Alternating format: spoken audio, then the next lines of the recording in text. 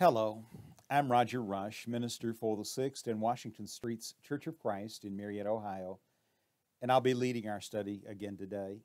We are resuming in Mark chapter 11, verse 1. I'll be using as the basis of this study the New American Standard Bible. I want to urge you to get your Bible and be prepared to follow along as we read and discuss the Scriptures. As you're doing that, I will also remind you that we are, barring unforeseen circumstances, presently meeting here on the corner of 6th and Washington Streets at 10 a.m. Sunday mornings and at 7 p.m. Wednesday evenings. We're urging all who are ill to stay at home, and those who are uneasy may find it best to stay at home at this time also. But if you'd like to join us, we would be happy to have you in our assemblies. We're taking precautions due to COVID-19, trying to provide a safe environment for us to fulfill the command and example of the early church to assemble upon the first day of the week around the Lord's table. If you'd like to be a part of that assembly, please join us again at 10 a.m. Sunday morning and for our Bible study Wednesday evening at 7 p.m. as we continue a study of personal evangelism. Now let's turn our text to today's study, Mark chapter 11, beginning in verse 1, and you'll find the parallels in Matthew 21 and in Luke 19. The text begins, and as they approached Jerusalem, they being Jesus and his disciples and the crowd that's accompanying them, as they approached Jerusalem at Bethphage and at Bethany. Bethphage is the place or house of dates, or figs, pardon me, and Bethany, the house of dates, according to Burton Kaufman. And they're located both on the Mount of Olives. And as they're coming into Jerusalem, he sent two of his disciples. We don't know which two. They are unnamed in all three records. No mention of their names is given, but they are given these instructions. Go into the village opposite you. That village is not specifically named. And immediately as you enter it, you will find a colt tied there on which no one has yet ever sat. Untie it and bring it here. Now, in Matthew's account, he said you'll find a donkey tied there and a colt with her. Untie them and bring them to me.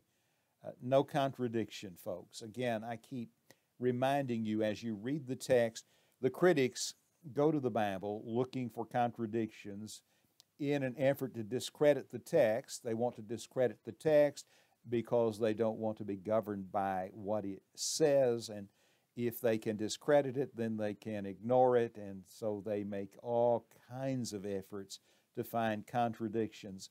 The fact of the matter is the full account is contained in the three records of Matthew, Mark, and Luke. There was a donkey and her coat, and the disciples that were dispatched are told simply to untie and bring it. And then the text says, if anyone says to you, why are you doing this? You say, the Lord has need of it, and immediately he will send it back here. And they went away and found a colt tied at the door outside the street, and they untied it. And some of the bystanders were saying to them, what are you doing? Untying the colt. Now, it's obvious that the bystanders didn't recognize the two disciples who had been dispatched, but they simply did as they had been instructed. They spoke to them just as Jesus had told them, and they gave them permission, that is, the bystanders, take the coat.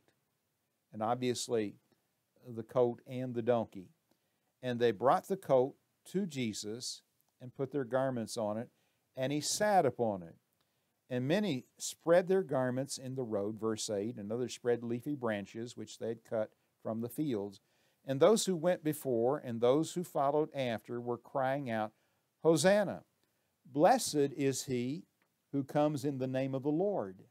This is a reference, by the way, to the 118th Psalm, verse 26. Blessed is the coming kingdom of our father David, Hosanna in the highest. Matthew says they cried out, Hosanna to the Son of David. Blessed is he who comes in the name of the Lord. Hosanna in the highest. And Luke's account, blessed is the King who comes in the name of the Lord. Peace in heaven and glory in the highest. And again, though the phrases are not identical, the overall message is the same.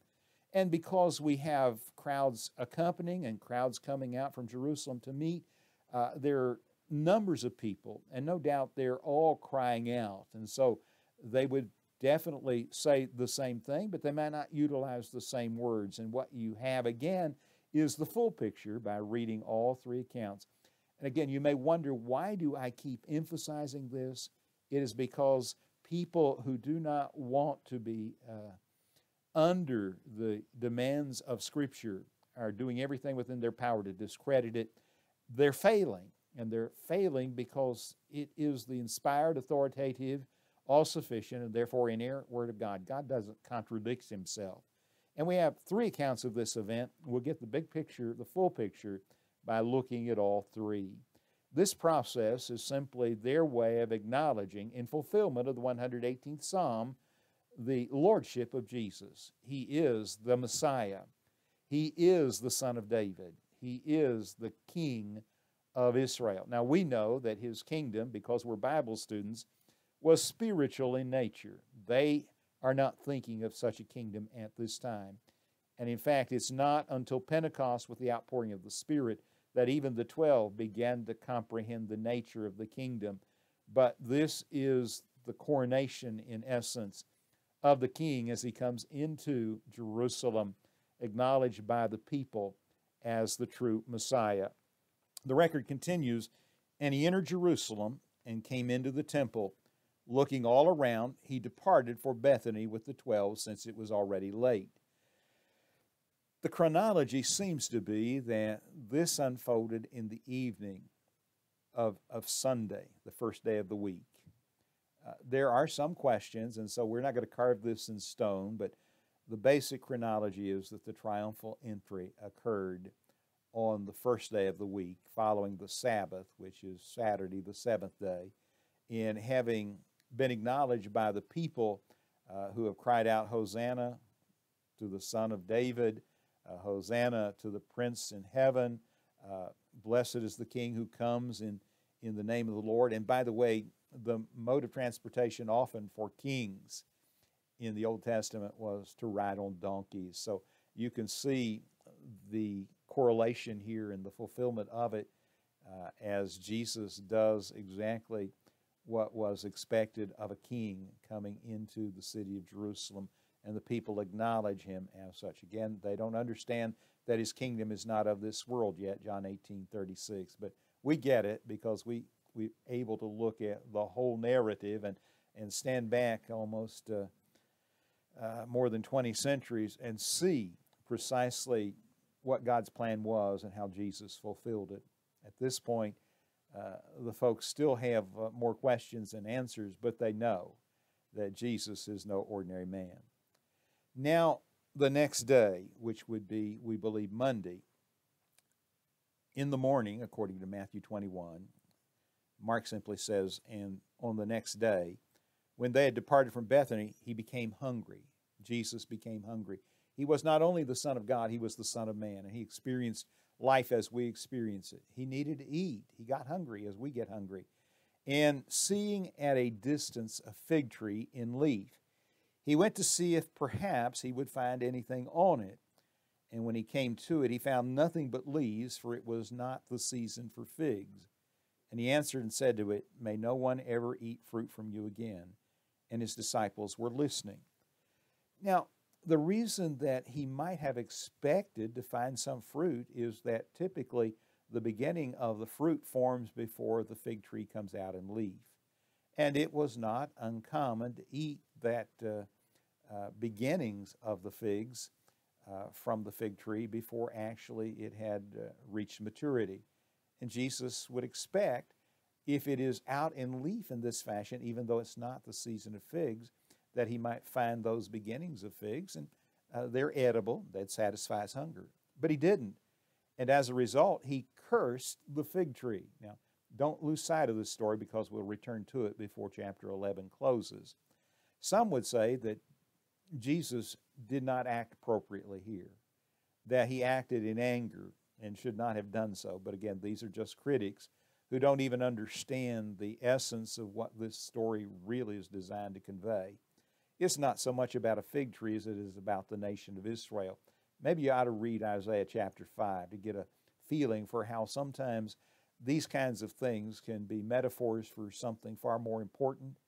In Isaiah 5, the vineyard represents the nation of Israel. God's care for it, and yet their fruitlessness ultimately will lead to their destruction. Here, the fig tree represents Israel. In Lee, professing to be something that really isn't. Israel professed to be the true children of God.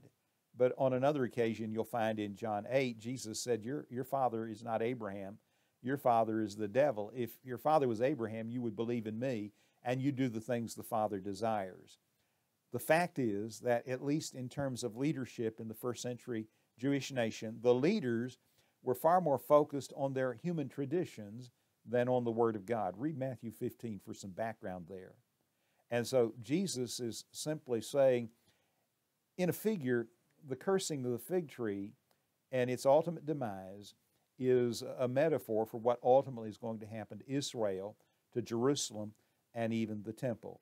Now, the critics again would say, if he really wanted to do something miraculous here, he should have made the fig tree produce fruit instantly. Could Jesus have done that? I have no doubt that he could have. But he didn't and wouldn't, because he never used his powers to satisfy his own personal desires. Look at Matthew 4, 1 through 11. Command these stones to be turned into bread. He'd fasted and prayed, 40-day period. Hunger had to have been overwhelming. And he had the power to turn stones into bread. But he wouldn't utilize that power to satisfy his own personal need. The miracles in the ministry of Christ were done for two reasons. His compassionate heart compelled him to act and help those in need, and the things he did gave validity to the message that he proclaimed. This is in character with what we know about our Lord, and should not surprise any of us that this was his response to a fig tree that presented itself to be one thing when it was actually something altogether different. And they came to Jerusalem, and he entered the temple. So after cursing the fig tree, he entered Jerusalem and went to the temple and began to cast out those who were buying and selling in the temple, and overturned the tables of the money changers and the seats of those who were selling doves. And he would not permit anyone to carry goods through the temple. And he began to teach and say to them, Is it not written, my house shall be called a house of prayer for all of the nations? A quotation from Isaiah 56, verse 7. He says, But you have made it a robber's den, a quotation from Jeremiah 7, verse 11. And the chief priests and the scribes heard this and began seeking how to destroy him, for they were afraid of him, for all the multitude was astonished at his teaching. Well, the first thing I would point out, and again the parallels are in Matthew, Mark, Luke, and they tell the same story of Jesus cleansing the temple at the close of his ministry, the final week leading up to his crucifixion. Interestingly, in John's gospel, John tells of an event just like this at the beginning of his ministry in John 2, following the first miracle in Cana of Galilee. Jesus went into Jerusalem to the temple, and he did exactly what he is doing here at the close of his ministry. Another example where the critics claim a contradiction. But there is no contradiction. What they were doing was very lucrative. Jesus drove them out at the beginning of his ministry, but when Jesus left Jerusalem, and most of his ministry played out in the area of Galilee, in and around Galilee, they were right back to their same old tricks. So when he enters now at the close of his ministry, what does he find? The same environment. And what is his reaction? It is identical. You see, what was taking place is this. Sincere, honest people coming to Jerusalem and to the temple to worship God and follow the law were being cheated. They were being robbed by people in leadership who ought to have known better and should have been doing better. How were they doing this? Well, under the law, sacrifice required the offering of the best, that which was without blemish. They would bring their best, but upon examination, it would be declared unacceptable, and then the offer would be made. We have animals that are acceptable. you can purchase them from us, but of course you're going to pay a premium. So they would make money on this sacrificial process. And then people came to pay their annual temple tax. They couldn't use the coinage they brought. That was unacceptable. But we'll be happy to exchange your coinage for acceptable coinage. But of course, again, it's going to be at a price. So they could make a great deal of money and cheat people who were just sincerely wanting to follow the precepts of the law. In Malachi chapter 1, Malachi, the final book of the Old Testament, invited Israel because they were seeking to offer the lame, the blind, the diseased in sacrifice to God. And God said no, in essence, through the prophet Malachi. If you tried to give this to the governor to pay your taxes, would he accept it? Well, of course not. Well, why do you think God would accept such? The law had demanded the best, the unblemished. And this was true not just of ordinary average folks, it was also true of the impoverished, and there's the reference to the selling of doves. These would be the sacrifices of the poorest among Israel, because under that system, God never demanded of a man more than he was able to give. If all you can afford is to offer doves, then doves are an acceptable sacrifice. But they were even inflating the price of the doves. They'd turned the house of God, the house of prayer, into a den of thieves, and in righteous indignation, Jesus drove them out of this holy place. It should not happen. They shouldn't even be carrying burdens through. Some have suggested that the temple environs served as a shortcut for some engaged in commerce, and Jesus even prohibited that, saying that you ought not be using this facility and these grounds for that purpose. It happened at the beginning of his ministry. It happened at the close of his ministry as well.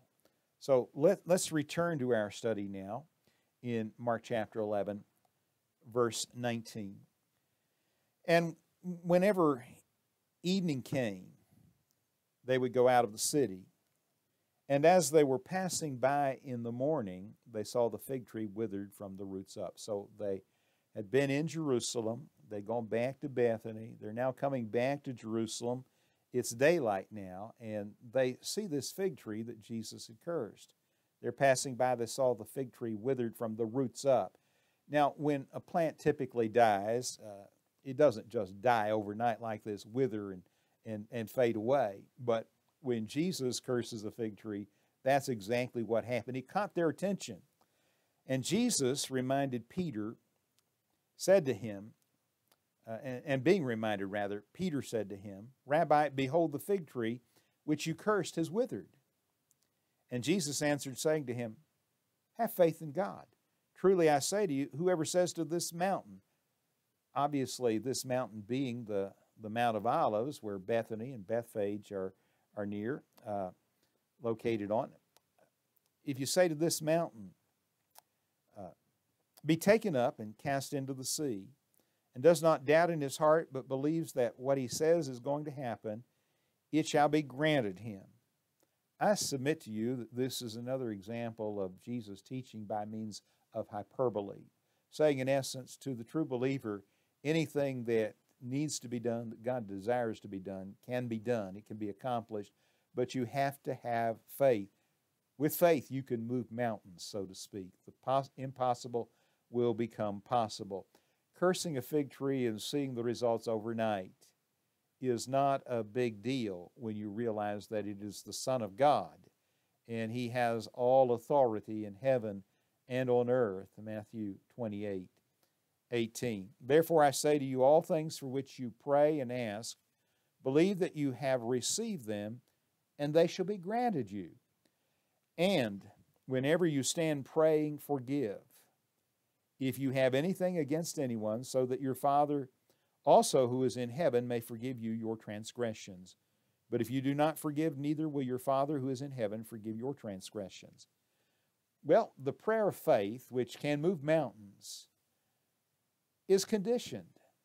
God hears the prayers of true believers, and true believers are men and women who understand the essentiality of a forgiving heart to share in the forgiveness of God. And so it seems to me very appropriate in the context of emphasizing in this wonderful figure the importance of faith to remind folks of how essential it is for our prayers to be powerful. They must be according to the will of God, and we must be in the state where we can truly claim to be God's people, forgiven and having forgiving hearts. So he offers some instruction here. Whenever you stand, pray. What's the appropriate posture for prayer? Some would argue that you ought to be on your knees. And I certainly have no problem with being on one's knees in prayer, expressing in that action humility. But here it seems that the proper posture, as Jesus teaches in this setting, is standing. It may be that this was quite frequently what was done when people prayed publicly and privately. Not mandated. It's not the only posture, because posture is not what is important. The physical posture is not what matters. The posture of our heart, humility and forgiveness and faith, these are the things that are required for an effective prayer life. So don't assume that if someone's on their knees that their prayer is more effective than one who is standing or one who is sitting or one who is lying. It's what's in the heart that really matters on the part of the one who is praying. But since standing was one of the means that very typically occurred in prayer, Jesus said, when you're standing and praying, forgive. You see, if we're praying to God and we're seeking forgiveness, we had better have a forgiving heart. If you have anything against anyone, so that your Father also is in heaven may forgive you your transgression. So if you want God to be forgiving and merciful, be forgiving and merciful. Jesus on another occasion said, blessed are the merciful, for theirs is the kingdom of heaven. It's the same kind of concept. To have forgiveness, you must be forgiving. And how often? On an occasion, Peter asked that question, and Jesus said 70 times 7. And he again was not saying 490 times. He was saying as often as necessary, we must have forgiving hearts. Hold no grudge against any man. If you want God to look upon you with favor and forgiveness, you have to demonstrate that toward others. But if you do not forgive, neither will your Father who is in heaven forgive your trespasses or transgressions. It could not be clearer. If you desire God's forgiveness, learn to forgive. There's a passage in the Ephesian epistles, or epistle, Paul's letter to Ephesus, that just, I keep going to it over and over again because it's so powerful and yet so simple. Be kind one to another, tender-hearted, forgiving one another, even as God for Christ's sake hath forgiven you. Ephesians 4:32. That's how we ought to live life as a child of God every day. And as we draw our study to a close for this time and reflect on the cursing of the fig tree, what it represented, the ultimate failure of Israel, the destruction of Jerusalem and the temple, which will come. It comes in AD 70 to be precise. That we see Jesus urging people to come to God in prayer with the right heart. Not so much the right posture physically, but the right posture spiritually. And that necessitates our forgiving heart. May we be kind and tender-hearted and forgiving to others, because God has manifested the same toward us in the person of Jesus. And if we fail in that regard, we will fail to enjoy the benefits and blessings that Jesus provides to genuine disciples. That's where we're going to stop today. Again, we appreciate so much your being with us and trust that the things we've shared have been insightful and certainly faithful to the message of God's Word. If we're faithful to His Word, we cannot help but be benefited and blessed by it. Again, I'm Roger Rush for the 6th and Washington Streets Church of Christ in Marietta, Ohio. We appreciate your taking time to be with us through this medium. Invite you to join us here on the corner of 6th and Washington Streets if you'd like to do that. We encourage your questions and comments. If you have any, let us know, and we'll do our best to provide a Bible answer to your Bible question. And until next time, it's our prayer that God will bless you richly as you seek to know and do His holy will. So until next time, may God's richest blessings be with you.